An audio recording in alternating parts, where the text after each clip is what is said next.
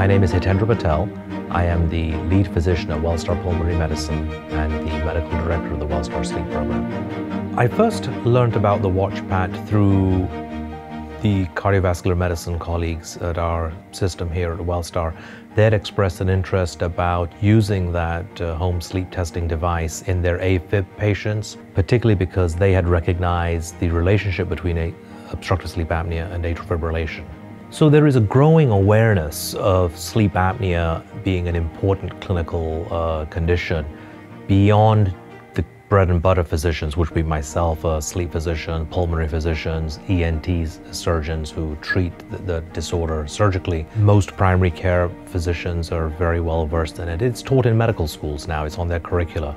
But also the other specialties, particularly to cardiology, for example, because there's a huge overlap with a lot of the cardiac conditions.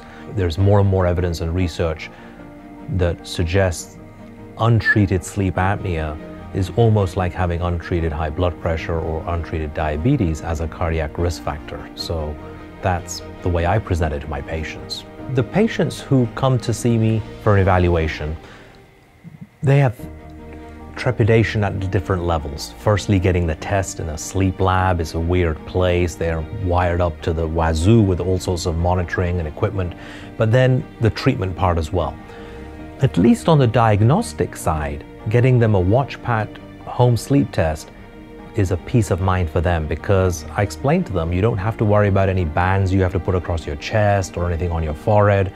It's a simple watch-like device, watch strap with one pulse ox type device that extends from there onto your finger. Most patients are familiar with getting a pulse ox measurement checked.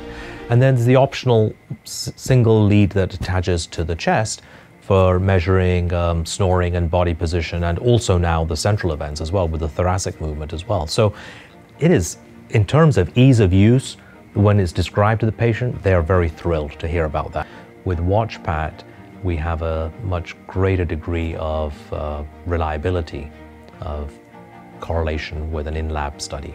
So there is very little that can go wrong with the strap coming on for something like that, compared to the other options of doing home sleep studies. The other models all require some form of bands across the chest or abdomen, flow sensors across the nose, things that can slip, move, and then your night's testing or your signal is going to be invalid. I have patients who tell me that their experience couldn't have been easier. So it's a relief for them, absolute relief.